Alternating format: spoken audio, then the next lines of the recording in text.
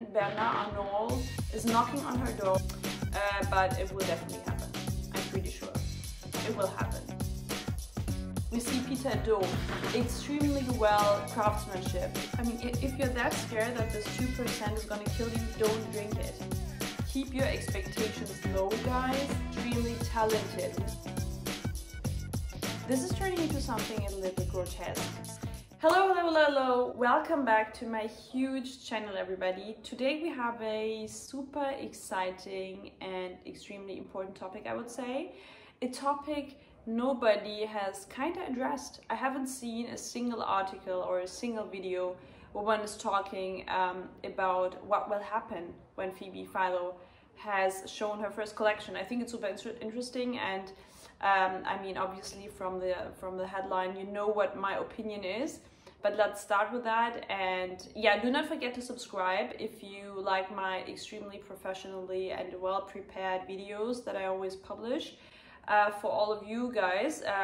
And yeah, do not forget to subscribe or leave a like or follow me on Instagram. This is where I more like share my personal style, because it's not really the place to share extremely deep, well prepared and research topics. So this is what I do here. First of all, before I start with the video, I think it will be interesting to know, and I think I will be pretty surprised, I guess, so that's why I'm asking that right now. Tell me, like, on a scale from 1 to 10, and how far you would give one of your organs to Phoebe Philo if she would need one, just to be prepared to know when I read your comments, like, in how far you are addicted to Phoebe Philo. So, you know, like 10, for example, being like 10 organs. Do we have that many? I'm not good at anatomy. This is turning into something a little grotesque. Okay, and also what you need to know, and I think most of you guys already know, or you see it from the aesthetics that I share on Instagram and here, that I'm obviously a huge old CELINE fan, and every woman that says right now in this century living right now saying I don't like Phoebe Philo has some issues, dad problems, mom problems, confidence problems, I don't know what, but you need to have an issue if you say I do not like this, you know. I mean, we're all well aware of that. But, and there's always a but, you know, no matter how addicted and how great a brand is, there's always a but to it. And I mean, you might have seen that from the caption right now.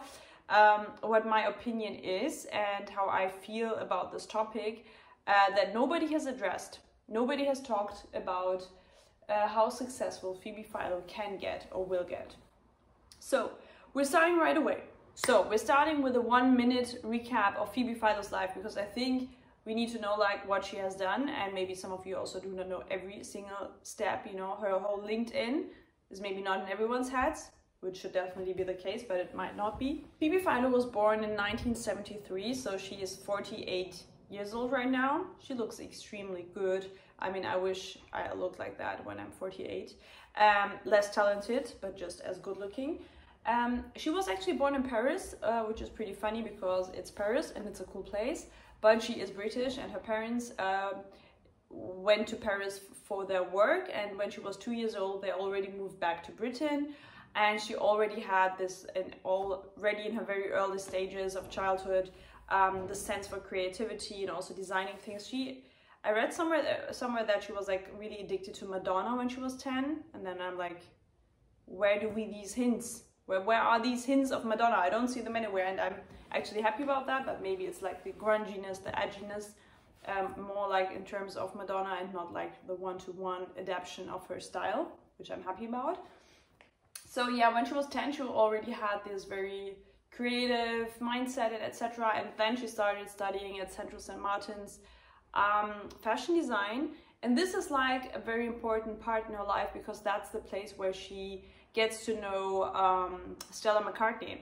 And Stella McCartney, we know her of course now, also studied there, and after finishing school she started to work at Chloe. She was the successor of Karl Lagerfeld then at Chloe, and Phoebe Philo was her design assistant.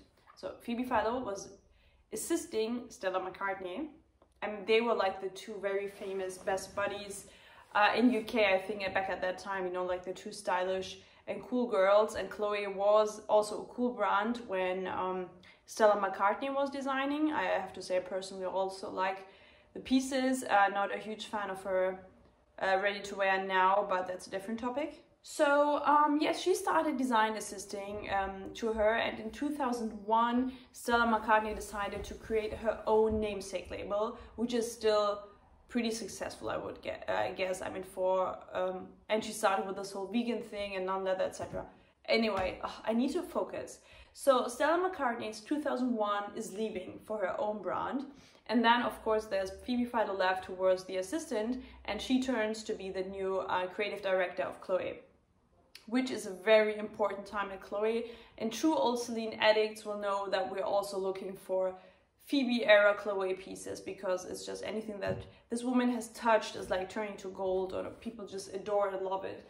So in 2001 she starts to be the creative director, and this is like, I do not know if you remember these dresses, and I feel like personally Chloe is like such a summer's brand. You know, some brands just are like stronger in wools and coats, and some brands are just stronger in dresses, etc. I feel like Chloe is definitely like this bohème, nonchalance, Chloe, a bit Western American vibes also, but also like cultural appropriation or something. So something in between, but it's actually, I mean, overall a cool label, everything's fine. She's turning that brand into a really hip brand, you know, like OC times. Misha Barton is wearing this silk draped dresses that nowadays look maybe pretty normal to us, but I mean, if we have a look, I think it's the 2004 collection. She has this silk dress. She's doing a lot with silk and drapes, and very elegant, but also, you know, like you get these 90s vibes still. I also get like a bit of these Tom Ford vibes in terms of sexiness, but there's always something interesting about it. I have just one dress in my mind right now. I was like this fluent silky-ish dress, and then she has these black drapes on them, which is disruptive and something that we until now love at Phoebe Philo's skills, you know, turning something very easy, very basic into something extremely interesting. And I also feel like Phoebe is like turning brands into a sophisticated wide project. It's insane how she is able to turn things into something different and level it up. So it's 2001, she's at Chloe, extremely successful. It's a great time for Chloe, and in 2006 she has already married and is getting pregnant, and she's expecting a little baby girl, and she is an extremely family's person. So family is always first for Phoebe Philo, which I think is pretty surprising when we think that she has been working like very hard for 10 years as creative director at CELINE, but it's always family first for her. So she stops. She doesn't continue with her job at Chloe in 2006, so she has only been there for 5 years as a creative director, and she's having a little pause. And then in 2010, Bernard Arnault is knocking on her door from LVMH and is saying like, dude, we have this extremely unprofitable brand called CELINE that is not working well at all. We bought it in 1996 and it doesn't work. Please come help, do something for us. It's 2010. And she's like, okay, I'm gonna do it. I mean, this is definitely how this conversation went, by the way. So she's doing it. And the rest is history, I would say. So she starts in 2010 at CELINE, which was a pain point brand in the portfolio of LVMH, and is turning it into an extreme cash cow. But of course not for the full 10 years. We will come to that. So this is like the story, and I mean, you might have realized she hasn't been like at 10 design houses or anything, you know, like there are people that went from Chanel to Fendi to I don't know what, but she just worked at Chloe and then went to CELINE and already revolutionized the world. So much about Phoebe Philo's life. Now, coming to the point of why I personally think that Phoebe Philo is not going to be as successful as she was at CELINE previously, and how she will fail in terms of our expectations, and maybe also her personal ones, because there are certain criteria that I think we have to bear in mind when we talk about Phoebe Philo. And this is not a critique to her personal skills, but more like political issues that you have when you create your own label, like years later, even if you are like one of the most influential designers of the 21st century. I was, I guess, not a child anymore when Public Ink, Monster Ink was. So I think if we put everything kind of together, we kind of get like 3 main reasons why it's not going to work as many imagine. First reason, when comparing to Celine, and this is what I'm doing because this was her biggest success, and as you have previously heard, there wasn't a lot going on before that. Phoebe Philo started at Celine when it kind of hit rock bottom. You know, it wasn't a profitable brand, it wasn't a stylish, hip, trendy brand, anything. And it was her duty to change that. And which might be something interesting because you cannot really fail when something has already failed. You can only improve something. So when we see her career at Celine, we see that it's an evolution because it started somewhere very low because expectations were also maybe like not the highest at LVMH. And every time you see an evolution, the development and the success you generate looks so much more extreme than when you, for example, start at a very high point already. So she started here with very low expectations at Celine. It was not profitable. Nobody was really aware of the brand. And then she improved it, 11 collection, 12, 13, 14, 15, Daria, Burberry, Jürgen Teller, explosion in 2015, 16, 17, 18 were like hit points. And then it was like getting kind of stable. And as far as I know and read some articles, not as profitable as it used to be. Anyway, this is like her career, you know, I mean, I would need a graph or something. It started like this, you know, it went very well. Then it was like this, 2015, 2018, and then it kind of got the stable again, but on a very high level, I guess. So when we imagine that Phoebe Philo is going to bring out her own label, she is not starting here where she started with Celine. She is starting right here or maybe even higher because our expectations are that high. And I think the reason, and number one reason why it will be an official fail is that all of our expectations are just too high concerning this woman and her capacity. Because, I mean, she already had this very great development. She already had extremely strong, revolutionizing collections. She has this extremely idolizing, iconizing community that is obsessed with this woman. It's a bit hard. I mean, she is definitely a pop star in designer's universe. So how can you top that? Of course, you can say now, okay, you know what, she will just do it even better. I mean, why should she stop there? But if we compare it to other designers who already, you know, who stopped designing, start again, there usually is a peak point in your career. And I know that a lot of creative people have an issue with that because they're like, okay, if you get like too successful, you will never be, I mean, you still have to continue like for the next 20 years. So how am I going to top that? It will, whatever I succeed, it will always be in the shadow of what I once created.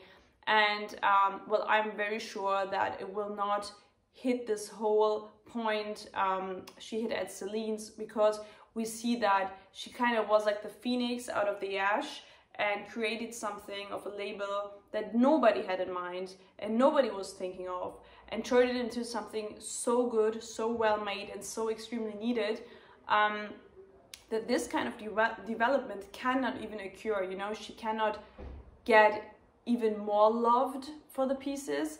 And I think this is an issue she will face. And I mean, it's not fair for her, because it's actually like our fault that we have these kind of expectations. But she is, I think, facing like so much pressure. I think there are not many designers that have that extremely strong expectations and pressure on them in terms of design and creativity. So this is also why I'm extremely curious what exactly she will design. Because I mean, this is not one of the topics, but because I don't want to talk about the design, etc., because this is really something we cannot expect. But I'm thinking that, I mean, it's different if you're designing for a brand that is LVMH 100%, or if you're designing for a brand that's like actually your own brand and LVMH is just your stakeholder with 10%. That makes a difference also in your designs. I think she will actually personally have a different pressure because it's kind of her own brand. But maybe also, you know, with this huge design team, she had extremely good support. I mean, we know brands like Bottega and Peter Do. These were all people that learned from Phoebe and worked with her, so she also had an extremely well crew. I don't think it will be worse support, but I think it's something different if LVMH just gets a bit more money of your brand or less. So we have to bear in mind that under the head of CELINE, there are like so many people and so many good people who are at very good places right now were in her team, and I'm not sure if she will have that. And also she's facing these expectations that we all have, and it's very easy to get disappointed. And it's not her fault, it's just she was too good. That was the problem. So reason number 2 is something, this is just something I assume she already reached the top, and she already is in this club of the 27 years old kind of. She already achieved everything she could achieve, so what is going to come? I mean, of course there are designers who are able to exceed themselves like continuously with developing ideas and creativity. We know like Jonathan Anderson is doing it like for 10 years now. I mean, for example, brands like Versace. But are these brands really like changing or getting like even better, or are they just like continuously good? In my opinion, they're just very, very good. I have like especially Jonathan Anderson in mind now when I see Loewe. It's good. I like actually all the collections usually, but there are stronger ones. There's also like 2019-18, my favorite phase of him at Loewe and Jonathan Anderson. But is it getting better, or is it just as good as it is? Phoebe, for example, in my personal opinion, fall 17 and spring 18 are untoppable. You know, they won't be, there won't be any collections that are going to be greater in my opinion. You know, I mean, these Jürgen Teller picks, we see the influence until now. Sorry, Proenza Schooler, sorry, Bottega, sorry, all of you who wanted to have Daria as their main model. We still see them until now. I mean, Zara just stopped recently, I guess, the Jürgen Teller effect. I mean, even Jürgen Teller stopped it. So, I mean, he doesn't like analog cameras anymore. He was the reason why the fuck got one. And I mean, you had Joanne Didion in your collection. You know, the woman, which is the epitome of sophistication and intellect, which are also the synonyms that one can definitely find suiting to the brand of CELINE. So Joanne Didion was like the perfect point, and then you have these pictures of Daria, which is an homage to Joanne Didion, who also was an ex-Vogue editor and had a lot of publications and is a very strong feminist and everything. So overall, just a cool woman. So you already had all of these things. How can you top that? You cannot really top that. She already achieved everything she could achieve. So she cannot top that. She was already on top. Reason number 3 why she will not be able to succeed as strongly as she did is the fact that she has new competitors. If we think about 2010, I do not know if you have on your mind what kind of brands were hip right now. Back in 2010, it wasn't any minimalistic brand. You know, there wasn't anything left from the 90s. Maybe a bit Helmut Lang, Alexander Wang, maybe, I don't know, was he out in 2010? I'm not even aware of that. So she had different competitors. This is also what made her impact coming to reason number 1, why she was like that successful. She was one of a kind. There weren't any other designers doing stuff like that. Looking at the people right now, go on Net-a-Porter, go on Essence, check out the brands. What do you see? Extremely influenced. Also at her daytime at CELINE, when she was there, we already saw the influence on other brands. But now, who do we have now? We see Bottega Veneta with Daniel Lee, who just comes from CELINE, you know, he was working with Phoebe Philo. We see Peter Do, extremely well craftsmanship, extremely talented. We see that, I follow him and see that in his stories. This preciseness, this precision in fabrics and cuts is just something I think we cannot appreciate enough. He wasn't existent. He exists now and does extremely well things. The Mayas at Josanda are like one of the top brands right now, like the most successful ones and an extremely interesting brand. Kate, I mean, even if that's maybe like the more feminine approach on minimalism, exists and also has a huge fan base. You know, brands like Totem, Swedish based, you know, designed by Ellen Kling, which also is at a good price point in comparison to high-end other brands. and extremely well made. I have 1 or 2 totem pieces and they're extremely well. So now she has a different competitor surrounding.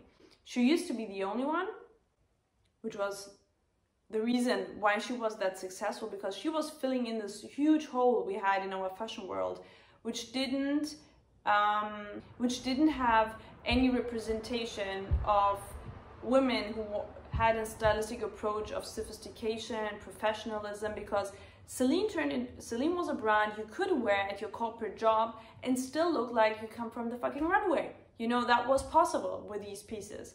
And there wasn't a brand like that before. So she created and filled this hole, this huge gap in this industry of minimalistic, but extremely well designed pieces, and was the only one doing that. And even though she was maybe also the greatest, there weren't others doing it. We have Princess Gula now. I mean, the last few collections were extremely strong designed, inspired by Celine with Phoebe, but now I feel like they're coming back to their core. It's also a brand that I truly love. I love Princess Gula. I think it's one of the most important contemporary brands. Yeah, it's a different surrounding. Even if your name is Phoebe, there are brands that were here like for 4 years now and that implemented their strategy. We know the it pieces, we know the Giusanna it pieces, we know the Peter Du blazers and shoes right now. We know Bottega overall is like the trendy part of Celine, maybe, you know, like the trend focused girls wear Bottega. So you also need to come in this group of people and establish yourself. And of course, if your designs are great, you do not have to be scared that it doesn't work or anything, but you also kind of have to fight against these people on the market. So it's a different surrounding, which I think is a definitely different situation for her. The 3 main reasons why I think it's going to fail is the development she had as Celine is not possible anymore to recreate that. You know, from complete bottom to top, you know, we see this evolution that's intense. On the other hand, reason number 2, she already had her peak, which was like one of the biggest peaks of 21st century. Are you going to be able to top that? I don't think so.